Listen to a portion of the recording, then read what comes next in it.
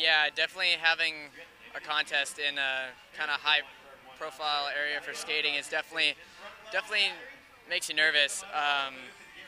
Yeah, I don't know. Just try to do stuff that they never really seen me do before, I guess, and try to just pretty much do the best I can.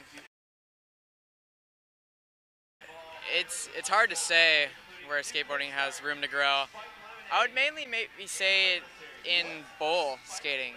Um, there's definitely some stuff that people can do that don't. I would say more flip tricks kind of stuff they can do. Yeah, I would say a lot of tricks that go down or been going down for 20 something years. So gotta get some new stuff in there. Um, well, I'd say the key moment was way back when he was like 7. That was kind of it for me.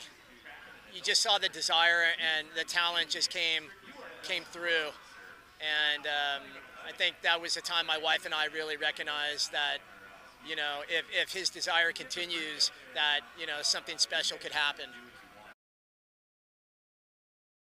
It's super rad. I'm glad to be a part of Mountain Dew now, and yeah, hopefully I can represent myself well here.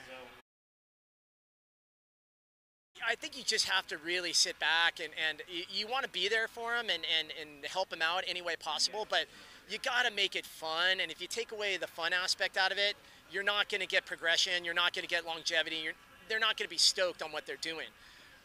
It's kind of a fine line, I think, and every child is different, and you have to approach it differently. But my message to dads is that, man, it could drive you crazy if you let it. And you got to really step back at times, and there's a bigger picture, and you want to ride that fine line to be able to kind of keep them stoked, but maybe also push them and help them get better.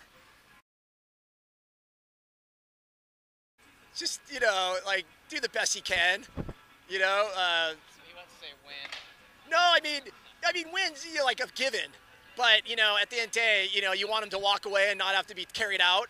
At this point where he's at, it's like, yeah, you want him to do well and represent himself. I want him to represent himself properly. That's it, as we speak. Of course, winning is icing on the cake.